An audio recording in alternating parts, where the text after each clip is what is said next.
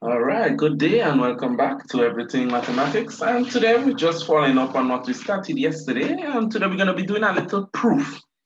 But before we get into the proof, I just want to do a little explanation on what this whole identity thing is about.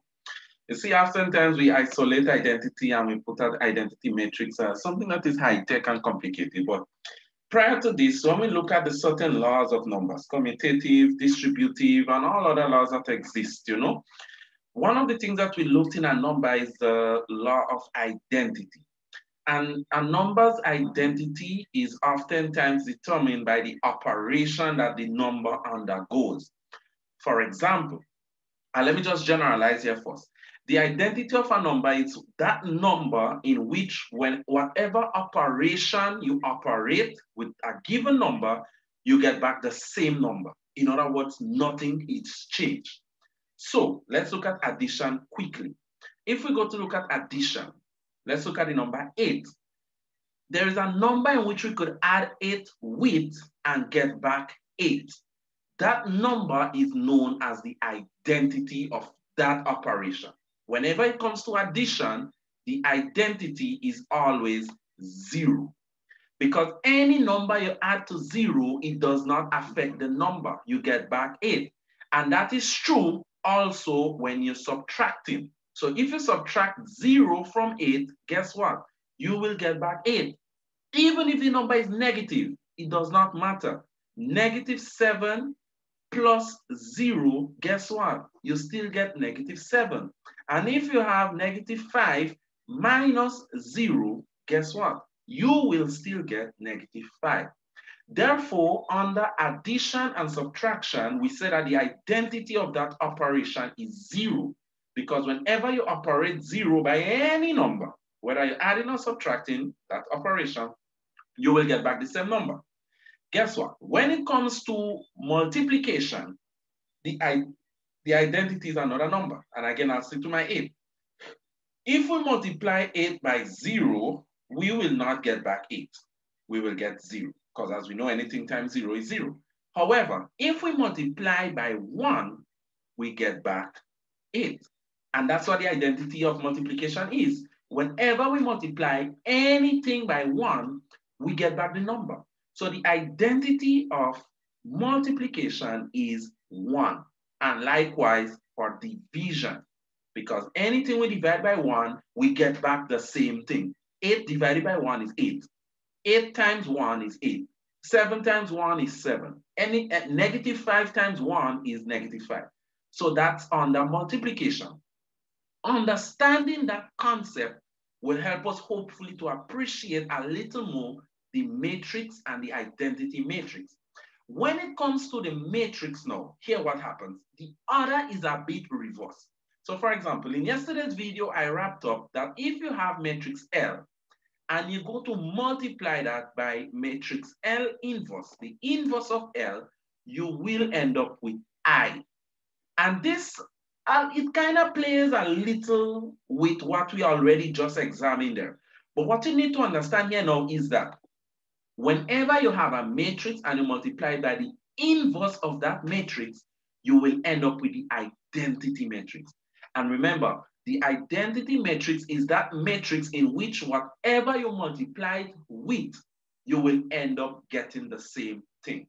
And that is a concept you need to understand, especially when we move on to our topic, which is coming very soon, solving simultaneous equations. Getting that will save you a lot of calculation trouble, and it's just a fact that you could just accept. The inverse is another way in which we could look at, maybe, not thoroughly, but maybe it's another way in which we could consider getting the reverse of the identity, in essence. But I would not play too much with that thought. For now, at least I need you to understand that the identity matrix is basically just that. Anything what you multiply with the identity matrix, you get back the same thing. And just to recap, the identity matrix is 1, 0, 0, 1. This is the identity matrix. So anything you multiply by this matrix here, you will get back the original matrix. What I want us to prove today, and today we're just doing a little proof. This is already a fact, but I just want to show us how we get it. And we're going to do two simple examples. I would not give you any to do, but of course, if you want, you could. But this year, what we're doing today, this year is basically what we're trying to confirm. We're not searching to see if it's so. We're not verifying it. No, we are simply confirming. And this is already a proven fact. Any matrix multiplied by that same matrix inverse will always produce the identity. So let us see how that works. Let's just do two simple matrices here. So here I have matrix T. For one of them, I worked it beforehand just to confirm that this works. The other one, I will just make up a generic one, and let us see if this works out to be so.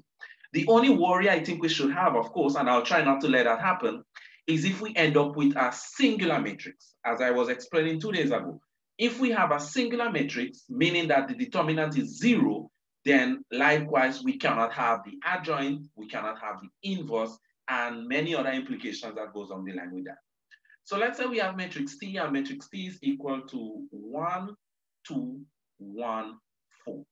And as I said, I did this one beforehand, so I know this one will be true. I know this one will prove to be so. But for the other one, I do not know, at least not yet. But I will just do what we're supposed to do, right? So here we have this. And first of all, so this is matrix T. So we could see this as L. As a matter of fact, let me name it L. Let me name it L so that we could follow up, so we could hopefully see the relationship easier. So we have matrix L already. Now we need to find L inverse. And when we find L inverse, we're going to multiply by L and see if we get the identity. Good? So let's just go through the steps. So first thing first, I need here is the determinant and I need the adjoint. So let's get the adjoint first. Since it's just a matter of shifting, adjoint of L is equal to, remember you change the leading diagonal. So where is the 1, you put the 4, where is the 4, you put the 1. And the minor diagonal, you change sign. So here we have -2 instead of 2. And here we have -1 instead of just 1. That's our adjoint. Then let's look at the determinant of L. Determinant of L is the leading diagonal minus the product of the leading minus the product of the minor. So that will be 4 times 1, and you subtract that from 2 times 1. And once that's the case, you have 4 minus 2. So here we will have a determinant of 2, right? That's as simple as that goes. And now we will want to write the inverse. So we have everything we need for the inverse. So L inverse in this case would be 1 over the determinant. Remember, we did this yesterday, and we multiply that by the inverse, sorry, by the adjoint, which we found over here already. So that will be 4 minus 2 minus 1, 1. And that's that. From here now, because we want to prove that when we multiply this by the original matrix to get the identity, then we have no choice. Here we have to multiply the scalar by each element of the matrix.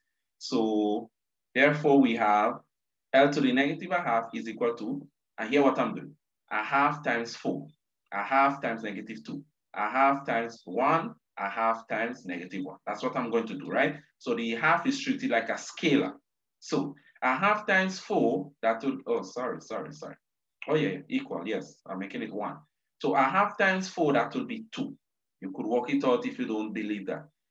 Then you have negative a half. Then you have a half times -2 is actually -1. You could see that as half of -2. And yeah, the same thing for 4. Half of 4 is 2. Half of 2 is 1, but it's negative, so it's negative. And half of 1 is a half. So that's another way you could look at it here. I didn't even think about it that way. Right. So now we have L inverse and we have L. Let me just go back on top to take down L. So this is matrix L here. 1, 1, 2, 4. Let me take note of that. Mental picture. So L is equal to 1, 1, 2, 4. Good. That's matrix L. Let me just confirm again. Yes, 1, 1, 2, 4. And right here, look at it right here, we have L inverse. So in other words now, we want to prove that L multiplied by L inverse will give us the identity. Good. And remember, we established the identity matrix is 1, 0, 0, 1. So you see, at first it don't look like that. But when we work it out, it'll be marvel. And a matter of fact, I'm telling you now, don't be afraid to work with fractions. I know fractions tend to throw off a lot of people sometimes.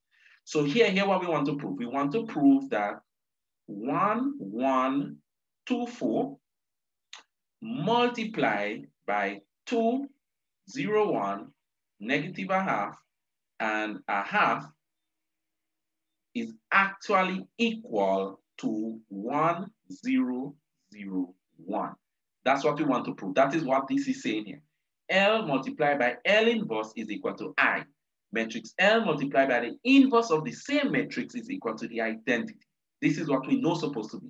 In fact, at higher level maths, I'm telling you, this is just a concept that we have to accept because it's proven. That doesn't mean you cannot make a mistake along the way. But that simple fact sometimes helps us to solve another part of further problems in another problem. If you understand what I mean. I know it's some high tech, but yeah. But at the CSEC level, you really need to make sure you could prove it, and you really need to make sure that you know that fact, because it comes to play when you're solving simultaneous equations using matrices. Good? So for now, let's do that. So remember, when we multiply matrices, remember we do row by column,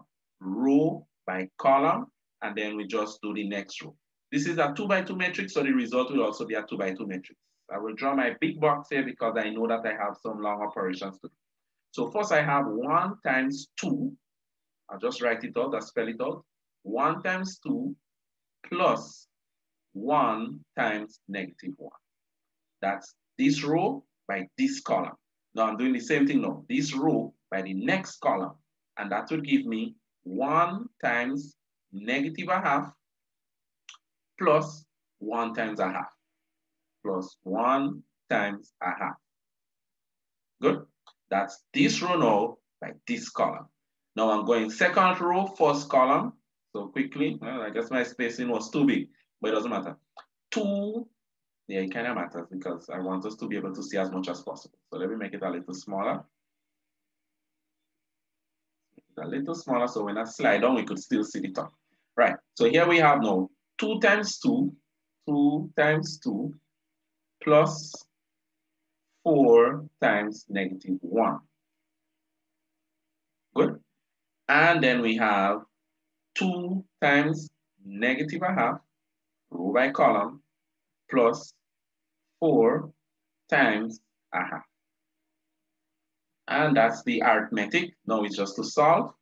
So solving here, should I solve it right here? Okay, let me solve it right here. So 2 times 2, 2 times 1, that is 2, plus 1 times 1, that is negative 1. So 2 minus 1, that will give us 1. So far so good. We're supposed to get a 1 in that top column. Let's do below here now. 2 times 2, that is 4, plus 4 times minus 1 is actually minus 4. Well, look at that. 0, check. We're supposed to get 0 in that corner here. We know we're supposed to get a 1 here. No, I lied. We know we're supposed to get a 0 here, and we're supposed to get a 1 here. Let us see if we actually get it though. 1 multiplied by negative a half is negative a half. Plus 1 multiplied by a half is actually a half. Negative a half plus a half, oh la la, guess what?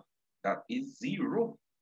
And then you have 2 times negative a half, that is actually negative 1. Yes, remember 2 times negative a half. If you can see it like that, see it like negative 2 over 2, and negative 2 over 2 is negative 1. Plus, here we have 4 times a half. 4 times a half is 2, or 4 divided by 2 is 2. And minus 2 plus 2 is actually 1. Man, you gotta love that proof. So indeed, when we multiplied L by L inverse, we did get 1, 0, 0, 1.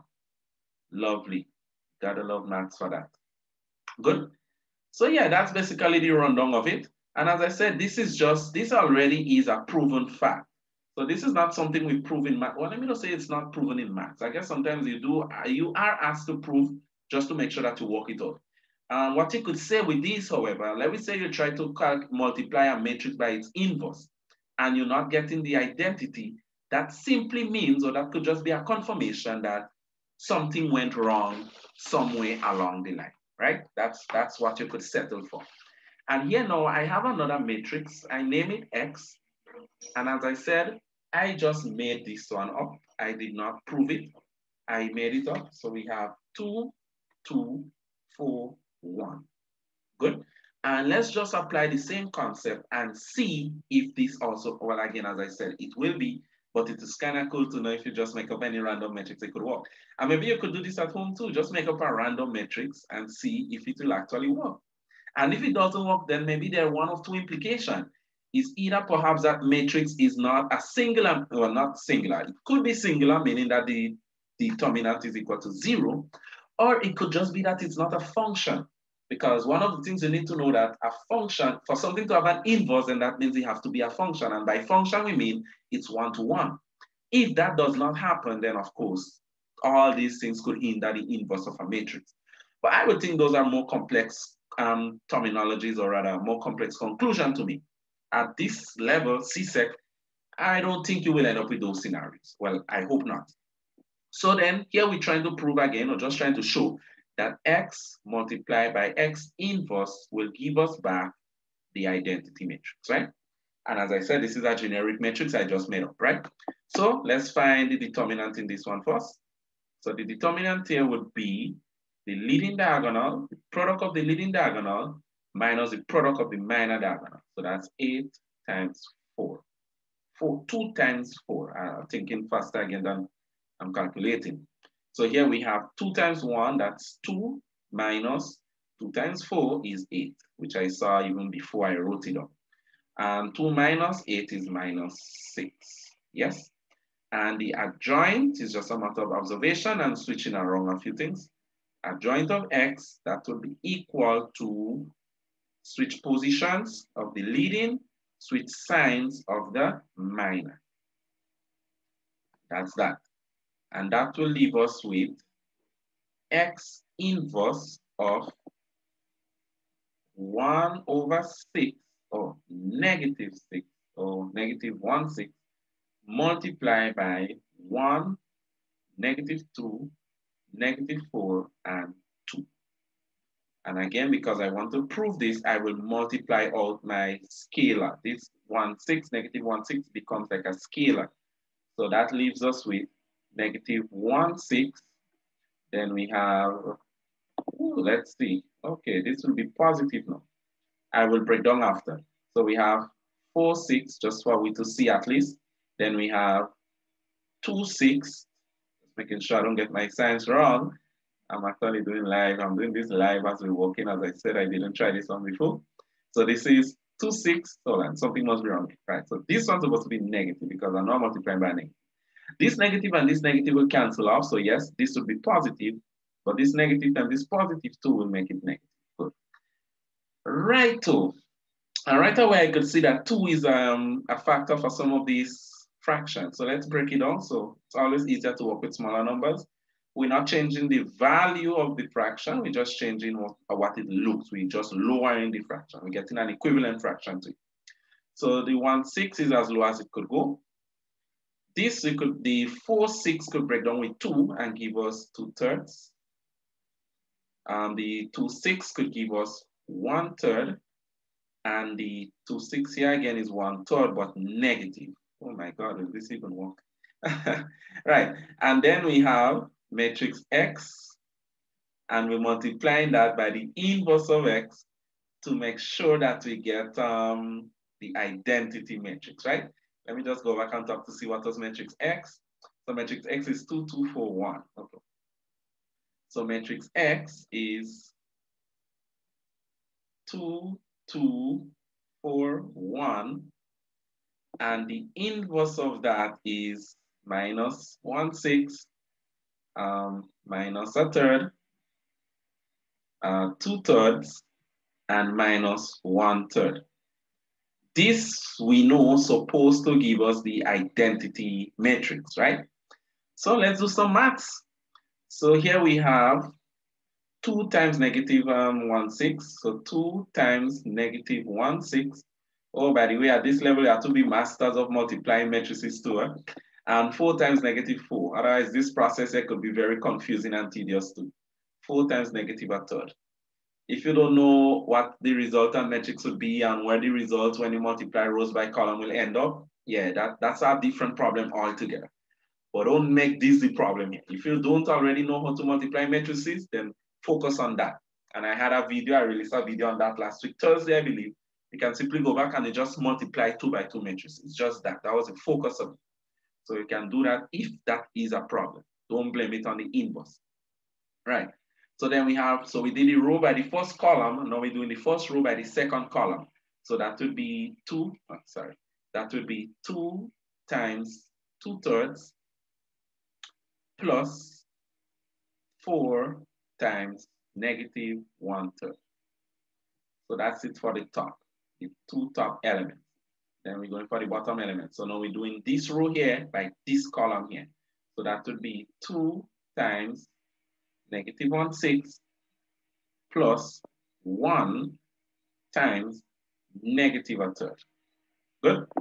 And then here now, last one, 2 times 2/3 plus 1 times negative 1/3. That's it.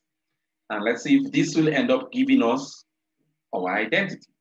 So solving on top here now, 2 times 1/6, that will give me negative 2/6.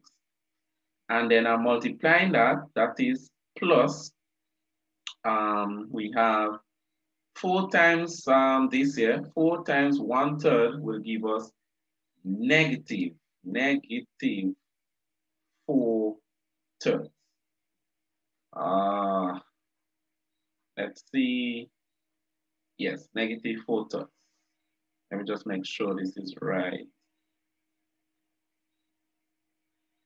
So 2 times negative 1/6 is 2/6, and we're subtracting that because this is negative 4/3. Yeah, that's good. It's solved there just now. So here we have 2 times that, we have 4/3. I could see this here for sure. Plus, no, that will be minus again, minus 4/3. Ah, well, this one is 0 already. I could see this, 4/3. That one there I have to solve just now. So yes, here we have 4/3 minus 4/3. So we could see already that we have a 0 in the top corner here. Let's see below here. Here we have again 4/3 minus, minus 1/3. Okay, good. I can see this one already, 2, right? 4/3 minus 1/3, the denominators remain the same. So this will leave us with 3, and 4 minus 1 is 3. So guess what? That is 1. Yes, this is 1, and that's what we want there, 1. So this is good. I have an issue here, but hold on, let me check that just now. Something it must work out. Because so far we have 2 correct points. 2 times 6, we have negative 2/6, right? Negative 2/6. And over here now, we will end up with a negative 1/3. Negative 1/3. Yes, yes, yes. Oh, no, no, no. Yes, negative 1/3. Righto. So let's see what's happening here now. So when we do this here now, we will end up with negative, oh, okay, good. I could see this. Negative 2/6 is the same thing as negative 1/3 when divided by 2. And if this is the case, we will end up with a negative times a negative and a negative. So that will be minus 2 minus 2. Minus 1 minus 1, that's 2. Nah, that's still adding up. Still ain't adding up. So something wrong here. And let me see up here too. Hold on, let me just make sure here. 2 times 2 is 2/6. 1 times this is 1/3. Yes, if I divide it by 2, I'll end up with 1/3. Minus 1, that's minus 2/3. That's not 0. That is not 0. That is not 0. Even if I go to multiply this other side over here, that is 6. And then over here, we have what I had before, 1. So here will be 2. Yep, even if I do it like that, nope. So something N right there. And I think that's the same thing that's happening up here, unfortunately. Here we have 4/3. Even if I go to, oh yeah, something could work out here. For here, I could have 1 over, no, still not working. 1 over 3, it's still not working. This will end up being -5 over 3. Ah, well, guess you have to wrap up this one here. So as I said, this is a makeup value. I guess you have to be very careful with the values that you just plug in. For the first one, as I said, I worked it out beforehand, so I saw that it worked. This one, as I said, I just plug in 4 random values in this matrix here. I just make up 4 random values here and see if it would, and I wanted us to see live, of course, if we could end up with a matrix, the identity, and no. And this could only mean probably one of 2 things, as I said. This is definitely not a singular matrix. If it was, then we would not have gotten a determinant. If it's a singular matrix, then the determinant will be 0, and that's not the case here. So the only other possibility in this case is that this matrix, the element of this matrix make up what we consider to be a non-function. It will be a relation. A non-function simply means that it's not one-to-one. And if it's not one-to-one, oftentimes it will be, let me not say it's not impossible for you to get the inverse, but as we know when dealing with functions, for an inverse to exist, it must be a function. And that function must be one-to-one. It must be onto. And if the function is not onto, then the inverse does not exist. Or in other, and again, you might see, we may not be able to see the relationship here, but that's just what it is, and that's honestly a fact. So at the ending of the day, if you don't have a one-to-one function, you cannot have an inverse of that function. And perhaps this is what these random numbers I came up with here simply share. But I think it was a nice experiment. So we're going to wrap it up there for today. And as always, again, be sure to like, subscribe, and share this video if you enjoyed. And see you until the next one, tomorrow, God willing, where we will be looking at using matrices with algebra. So until then, you take care.